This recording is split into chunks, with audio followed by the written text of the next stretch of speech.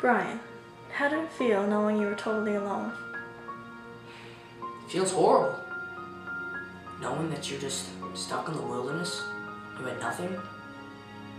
That hatchet was all I had left. That bit of food, that bit of shelter that I built, that was all I had. But imagine, you had nothing. You're just stuck. I was so worried, knowing that my son was all alone in the wilderness, lost and alone. So what was your reaction?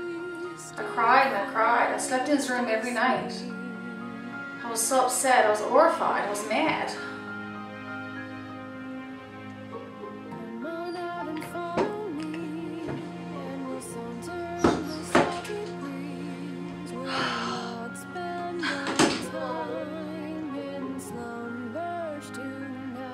So, what did he say when you found him?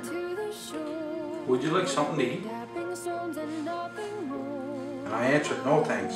I think we should get you to safety. And then what did he say after? He just said that he wanted to eat food that he had to. What was your reaction when the pilot found you? And how do you think he found you at all? Well, I saw this kind of machine. It was kind of weird. I mean, I didn't know what it did, and I was kind of delirious. So I just flipped the switch and went on to see the food that was beside me. Man, that food was the best thing I had in weeks, in ages. I was so excited. I just wanted to eat and eat until I got sick. If you had a choice to go back, would you? No, I wouldn't.